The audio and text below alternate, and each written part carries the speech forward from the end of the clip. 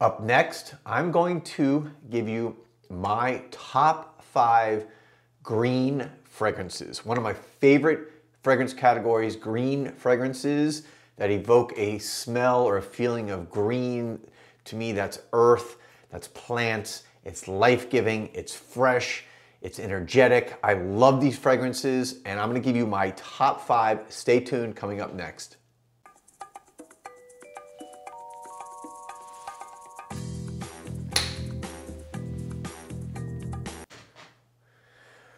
Welcome back, everybody, to Joel the Nose, and here in my little perfume laboratory, also known as my home office, second bedroom here in the house.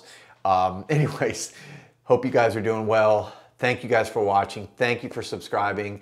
If you haven't already subscribed, I would humbly ask that you do so. I appreciate all the support. And today's video is going to be my top 5 green fragrances. And because it was very hard for me to come up with a top 5, I actually have 2 honorable mentions. So I guess technically this is gonna be a top 7. I don't know if you guys have noticed, I like to keep my list to top 5 rather than top 10, because I'll be honest with you, and I hope you guys appreciate that. And it's because I find when I watch top 10 videos, they get lost on me. There's so many to think about that it's difficult. So for me in my videos, most of the time, I still do some top 10s every once in a while, but really most of the time I try to keep it to top 5, so it's something you can really kind of focus on, and you know, I can spend a little bit more time talking about the fragrances. All right, let's get right into this. This is, you know, the latest fragrance came out in the last year from Hermes, and this is H24. This is, you know, it's got this metallic green note to it. The juice is kind of like a light, it's hard to tell, but it's like a light green. It's got clary sage, it's got metallic notes. Not necessarily any specific green notes that shout out, hey, this is a green fragrance, but man, does it smell green.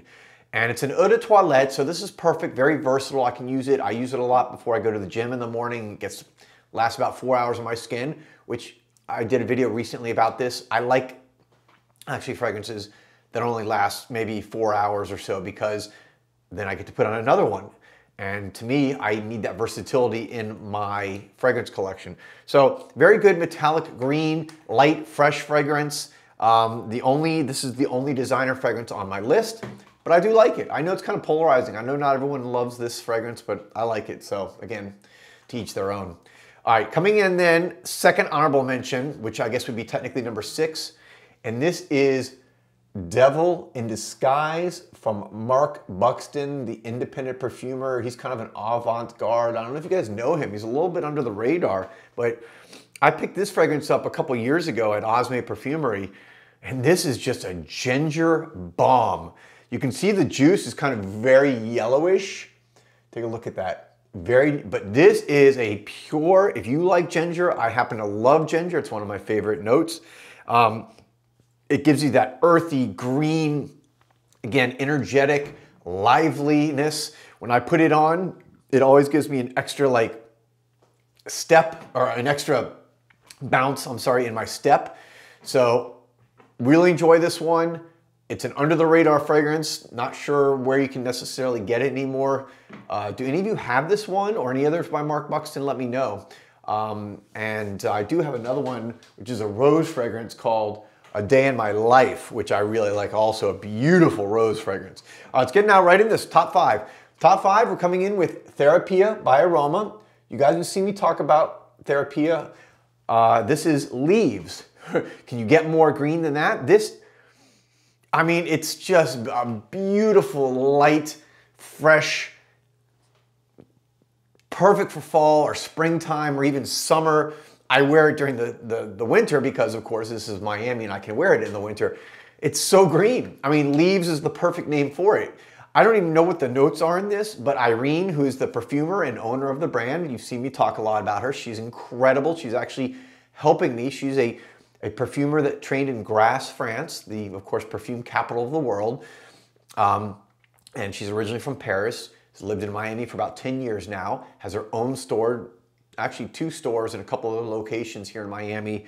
Fragrances, you can't beat the price. It's like 15 bucks, I think, for this 30 ml bottle.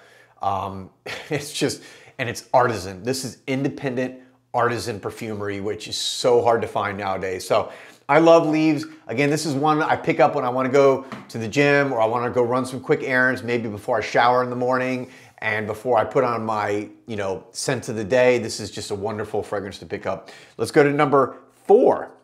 And this is from the French house Diptyque, Philosophos. Philosophos, again, this is the EDT. They do have an EDP version. I prefer the EDT because for me, green fragrances are fragrances that typically, again, are not going to necessarily be all day fragrances. I like them for a short burst of energy. They pick me up. They're effervescent sometimes. This is the quintessential fig fragrance. If you like fig, there probably is no better fig fragrance, I would argue, out there on the market. It's legendary. It's been around for over 10 years. Again, they do have an EDP. I like it, but for me, the EDT is the best because I get about 4 or 5 hours of wearing on this. And, it's pretty cool. Look at the back. You can see they have like kind of trees in the back. I really like Diptyque. They're a great house, and I'm getting to know them more and more. All right, let's go to this, right? Number 3, one of my newer fragrances, Oud for Happiness from, of course, Initio. And I'm going to just show you the name so you can kind of see the top. For those of you who aren't aware of this one, I think most of you are. Well, it's not focusing. There we go. All right. So, what is it about this one? This one is a little bit atypical from the rest of these. The others are kind of more bright, effervescent. This is more chill. This is more hypnotic. This is very soothing. The others energize me. This soothes me. I like putting this one on at the end of the day, long day of work. I come home, or if I'm working from home and it's just been a stressful day. This has, for those of you who don't know, actually cannabis oil in the fragrance. They don't list it as a note, but when this fragrance was released, I talked to the marketing department. I talked to one of the owners of the house, and that's one of the I guess elements they were going for to make it kind of hypnotic. So I love this fragrance. I think I told a story the other day. I was wearing this the other day, and someone actually thought I was wearing Creed Aventus. But it's just a wonderful, soothing, beautiful fragrance. It's, again, got this green smell, but it's more of a soothing green smell, not an energetic green smell. And that cannabis is just, again, it's not going to get you high. For those of you worried, it doesn't have THC in it. It's not going to do anything like that. This is more like the cannabis oil that you could, buy medicinally. All right, let's go to number 2. Number 2, one of my favorite fragrances in the last year and a half.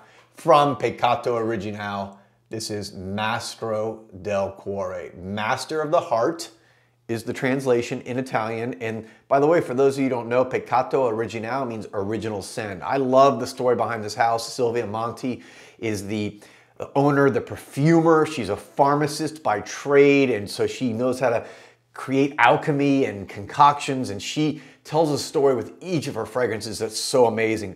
But this baby is got so many green elements. It's got chai tea, it's got mate, it's got ginger, it's got cedar in here. I'm actually wearing this today, by the way. This is actually my scent of the day. I wore it this morning. You know why? Because I just had the booster shot, the 3rd vaccine shot yesterday. And today, after each shot, I get a little, I don't feel so great like the day after, a little tired, a little body ache. And I needed something to pick me up, to give me energy. And this is a fragrance that always does it.